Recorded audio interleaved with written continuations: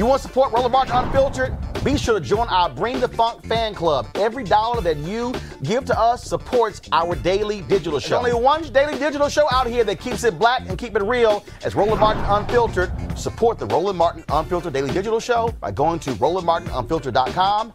You can make this possible. All right, folks, in North Carolina, federal judges have, of course, changed the shape of the districts there, giving Democrats a shot to potentially snatch some of the Republican seats in Congress from the GOP. Of course, Republican Congressman George Holding, he is the incumbent. He is being targeted by several Democrats in in the last election, 2018. He lost by 6 points to Linda Coleman. Democrats think they could have a pickup there. One of the folks who was running against him, of course, is my next guest. She is, first of all, her name is Monika. She joins us. First of all, she is a school board member, executive director of North Carolina Coalition Against Sexual Assault, and has spent 20 years advocating for thousands of women and children. And again, she joins us right now. Monika, how you doing? I'm well. Thank you for having me. All right, let's talk about this race here. Democrats think that they can pick up seats held by Republicans, and so why do you think you can beat Holding?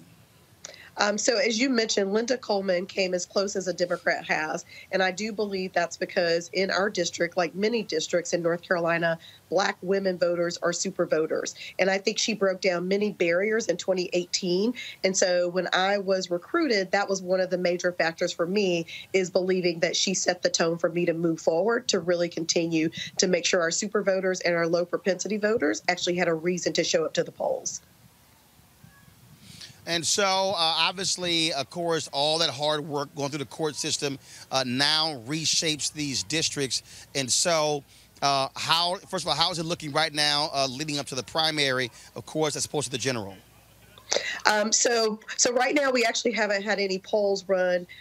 So we don't actually know statistically where we are. But what I will say is the fact that this is an open seat and a seat that we have great likelihood of getting after the primary, because as you mentioned, the gerrymandering has happened. So this district is pretty blue. We feel very excited and really feel like the possibility is mine, and the real pathway forward is making sure we have give people a reason to get out to vote. And very similarly to what you're talking about, I would say one of the only disconcerting things we've heard is many people in North Carolina aren't showing up as much as they usually do for early voting, because people are waiting to see what happens in South Carolina at the top of the ballot. And obviously, of course, we're heading into, Super Tuesday is only 4 days after South Carolina primary. And so, again, there's still very much an unsettled race here. Mm-hmm. Very much so. And so I think what you're going to see is more people are not going to early vote and will be voting on Super Tuesday. Again, very similar to South Carolina, although we like to say we're different in North Carolina. We are still holding true to many of the older African Americans really were very strong Biden fans, and I think they really want to see what happens to him in South Carolina. So for me, that means our numbers are not upticking as we'd like them to for Democrat and unaffiliated voters showing up for early voting. I think we're going to see a surge on Super Tuesday. What are the issues that you are focused on to appeal to Democrats to turn them out in this primary? So one of the things about Wake County is we're the fastest growing community county. We're the 15th largest school district in the country, and we're noted in many magazines as the best place to work, live, and play. And one of the things is ensuring that every single person in this district has the same ability to be successful and thrive. And so we're talking about what does economics look like outside of the tech field, pharmaceutical field, but how do we really build new green jobs here? And I think that's what people are wanting us to talk about. The second piece, of course, is healthcare. Without a shadow of a doubt, we're in the South. We've seen a lot of our hospitals close or buyouts, and so people really care about the accessibility to healthcare in addition to healthcare coverage. All right, Monika Johnson-Hostler, we surely appreciate it. Good luck. Thank you very much. Thanks for having me. All right, folks, back to that Roland Martin Unfiltered video in just one moment. All right. right, so a lot of y'all are always asking me about some of the pocket squares that I wear. Now, Robert don't have one on. Nope. Now, I don't particularly like the white pocket squares. I don't like even the silk ones. And so I was reading GQ magazine a number of years ago, and I saw this guy who had this pocket square here, and it looks like a flower. This is called a shibori pocket square. This is how the Japanese manipulate the fabric to create this sort of flower effect. So I'm going to take it out and then place it in my hand so you see what it looks like. And I said, man, this is pretty cool. And so I tracked down, it took me a year to find a company that did it. And so they make these about 47 different colors. And so I love them because, again, as men, we don't have many accessories to wear. So we don't have many options. And so this is really a pretty cool pocket square. Now, what I love about this here is you saw when it's in the pocket, you know, it gives you that flower effect like that.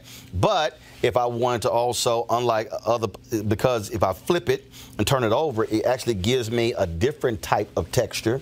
And so therefore it gives me a different look. So there you go. So if you actually want to get one of these shibori pocket squares, we have them in 47 different colors.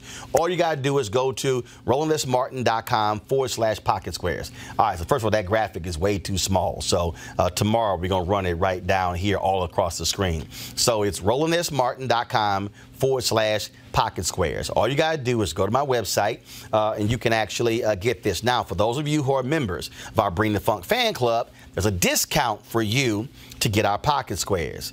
That's why you also got to be a part of our Bring the Funk fan club.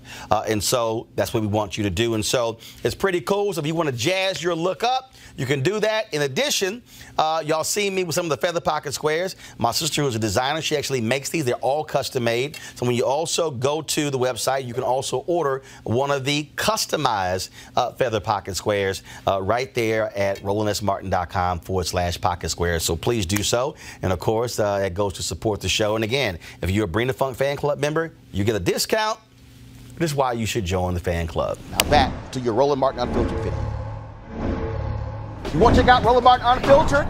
YouTube.com/Roland S. Martin. And subscribe to our YouTube channel. There's only one daily digital show out here that keeps it black and keep it real. It's Roland Martin Unfiltered. See that name right there? Roland Martin Unfiltered. Like, share, and subscribe to our YouTube channel. That's YouTube.com/Roland S. Martin. And don't forget to turn on your notifications so when we go live, you'll know it.